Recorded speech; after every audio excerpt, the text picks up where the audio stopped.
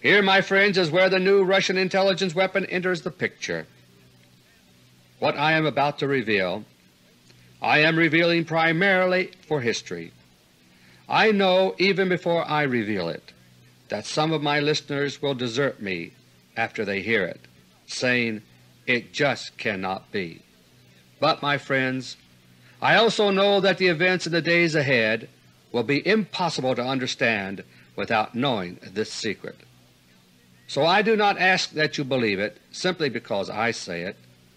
What I do ask, and I ask it for your own good, is that you keep an open mind.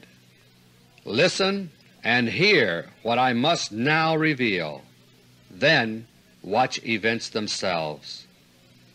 My friends, since World War II and before, scientists the world over have been probing for the basic secrets of life itself.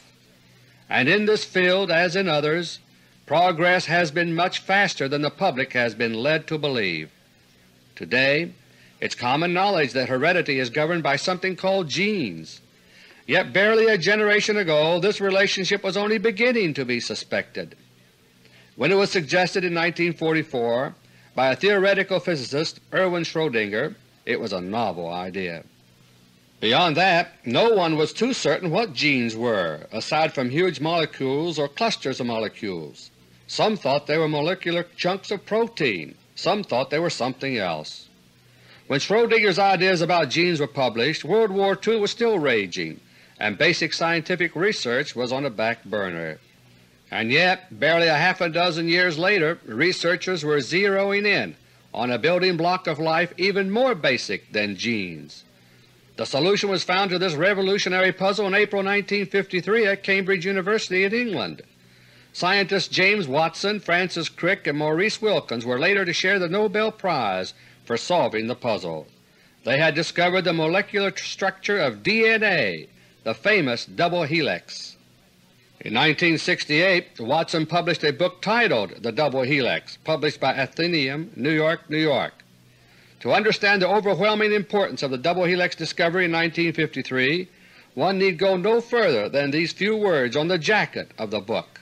Quote, "DNA is the molecule of heredity, and to know its structure and method of reproduction enables science to know how genetic directions are written and transmitted, how the forms of life are ordered from one generation to the next." Unquote.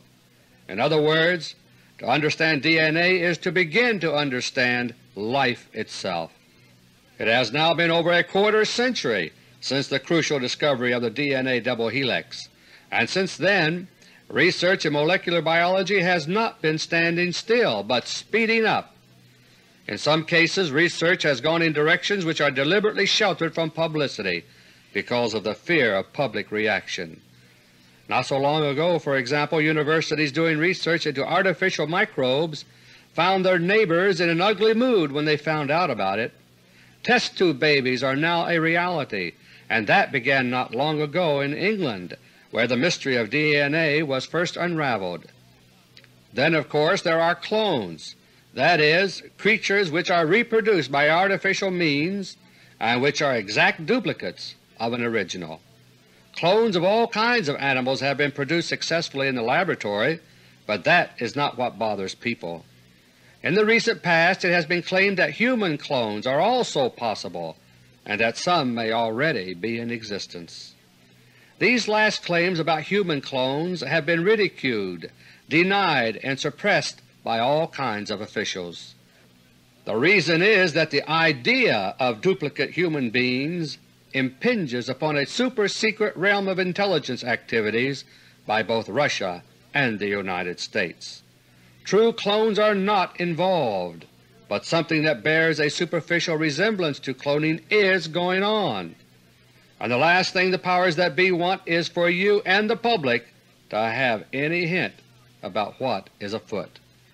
In Russia as well as in the West, research has been underway for many years in biological synthesis, that is, artificial life forms. And according to high intelligence, a stunning breakthrough took place in Russia some years ago. The Russians refer to this breakthrough as a providential discovery, something they learned almost by accident. They discovered the key to creating what are known as organic robotoids. An organic robotoid is an artificial robot-like creature. It looks and acts exactly like a human being, and yet it is not human. A robotoid is alive in the biological sense, but it is an artificial life form. Robotoids respond to conventional routine medical tests in the same way as humans do. They eat, they drink, they breathe, they bleed if cut, and they can be killed. Robotoids can also think, but they think only in the sense that a computer thinks. Like any other computer, the brain of a robotoid has to be programmed for each assignment it is given. But unlike many electronic computers, the biological computer brain of a robotoid possesses an enormous memory. As a result, robotoids can be programmed to communicate and think in such complex patterns that they act human. Organic robotoids are remarkable creatures, but they have many drawbacks. They don't grow or reproduce, but must be manufactured one by one in the desired form. They also have a very limited lifespan, measured in months or even weeks depending upon how they are utilized. This is due to the fact that their metabolism, while it resembles that of humans, is very inefficient. A robotoid can be manufactured on very short notice, a matter of hours. But after a few weeks or months it suddenly begins to degenerate physically and mentally. When that takes place, the robotoid has to be removed from service and disposed of. To extend its useful life as much as possible, a robotoid is customarily cooled down to slow its metabolism between assignments. Organic robotoids are extremely expensive, troublesome creatures to produce and utilize, and robotoid capabilities do not exceed those of human beings. All they can really do is simulate human beings. But my friends, for intelligence purposes, that's all they have to do. To produce an organic robotoid it is necessary to have a pattern to go by. The pattern required is that of genetic coding taken from a few cells from the body of a human being. In this respect the Russian technique sounds like cloning, but the technique itself is totally unrelated to genuine cloning. A robotoid is produced within a matter of hours, and it simulates the human donor at his current age. Like any man-made copy of anything, a robotoid is never a perfect copy of the human that is to be simulated. There is always small discrepancies in appearance and behavior, but these are seldom great enough to arouse any suspicion. When the initial Russian breakthrough in robotoids took place years ago, the Rockefeller-Soviet alliance was still functioning. The Christian group who now rule Russia were already secretly more powerful than the Bolsheviks, but the final overthrow had not yet taken place.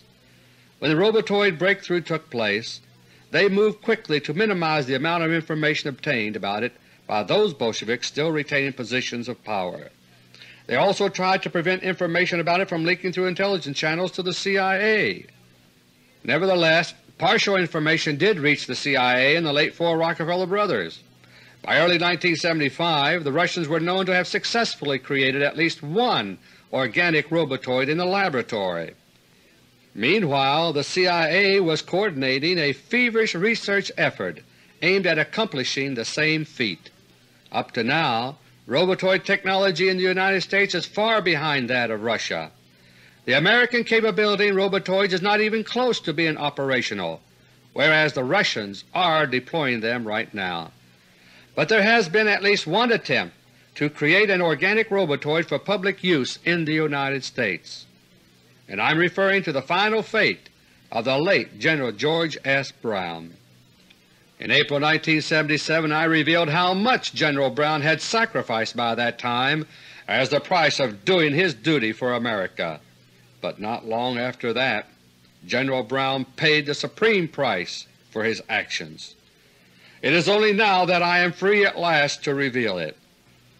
On July 10, 1977, General Brown was taken to CIA headquarters near Washington, D.C. in Virginia. There he was taken to one of the many secret rooms designed into the CIA building by Nelson Rockefeller. The room was a laboratory, and the attempt was made to create a robotoid replacement for General Brown. The techniques employed were far more crude than those used in the Russian process, since the CIA process required General Brown to be on the scene. The attempt ended in complete failure. A crude facsimile of General Brown was generated, but it refused to come to life. Even so, General Brown could not be allowed to live, because now he knew too much. And so on the evening of July 10, 1977, General George S. Brown, the last great patriot in the United States Government, was murdered. A normal human double was found for General Brown, since a robotoid attempt had failed. This was the man who testified in the role of General Brown at the Congressional hearings on the Panama Canal Treaty September 27, 1977. At his side throughout, briefing and prompting him, was the Secretary of Defense, Harold Brown. Occasionally the double would be flustered by a question and look down at the table in front of him until the Defense Secretary whispered something in his ear. Then he would look up again, say what he had been told, and so on. Once the Panama Canal hearings were out of the way, the double for the late General Brown was seen as little as possible in public. Soon there were stories that he had contracted cancer. Then the Air Force Chief of Staff General David Jones began acting as Chairman of the Joint Chiefs, months before the end of General Brown's tour of duty. In June 1978 we were told that General Brown was retiring, and last December 5, 1978 we were told that he had died of cancer. At that point the General Brown double collected his pay and headed for Frankfurt, West Germany, where he landed on December 11, 1978 at 3:30 a.m. local time. It is a standing rule that doubles for important people never live long. And so at about 7:30 that evening, General Brown's double was shot to death in the back of the neck. Last month I revealed that an intelligence war of doubles had erupted in the United States. President Carter, Vice President Mondale, and their wives had fallen victim to this war of doubles as their Easter breaks away from Washington were ending.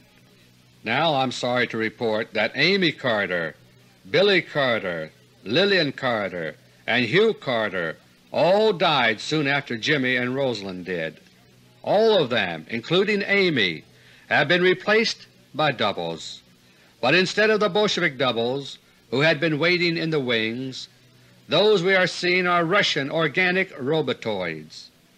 The voice of the Jimmy Carter double, which was reproduced last month in AUDIO LETTER No. 45, is the voice of a robotoid. That robotoid was the one who was dazzling everyone with his vigorous new image. Only a few months ago Carter had been limping around with what we were told were severe hemorrhoids, but now, out of the blue, here was a Carter who was a powerhouse, hiking, fishing, and jogging 10 miles a day. He also looked and sounded younger than before. That was the first robotoid double for Carter, which I referred to last month as Carter No. 2. By the time I recorded AUDIO LETTER No. 45, there was also another Carter robotoid making the rounds. This one, Jimmy Carter No. 3, was the one that attended the Holocaust observances in the Capitol building here in Washington. By contrast with Carter No. 2, No. 3 looks noticeably older and more haggard. As I mentioned earlier, robotoids are very good copies, but they are not perfect. No two look exactly alike. Last month I mentioned that the doubles for Jimmy and Rosalind Carter were spending a great deal of time at the Russian Embassy here in Washington instead of at the White House. Now I can tell you why. Robotoids are programmed at the Embassy for each assignment. Between assignments they simply rest there in a state of reduced metabolism. When the Bolshevik coup d'etat against the Rockefellers began 4 months ago, the Kremlin rulership already knew that Bolshevik doubles would soon be on the scene, and they knew that if the Bolsheviks were allowed to complete their takeover of the United States, Russia would soon suffer. The Bolshevik plans for nuclear war against Russia are a blueprint for suicide for America, but they have not been abandoned. Up until now the Russians had been keeping their robotoid capability under wraps, and there was a real question whether they would ever be used. But the Bolshevik coup d'etat convinced them the time had come to deploy the robotoids. Now they are using Nelson Rockefeller's hit list, and using their Robotoids the Russians have already altered the course of world events in dramatic ways.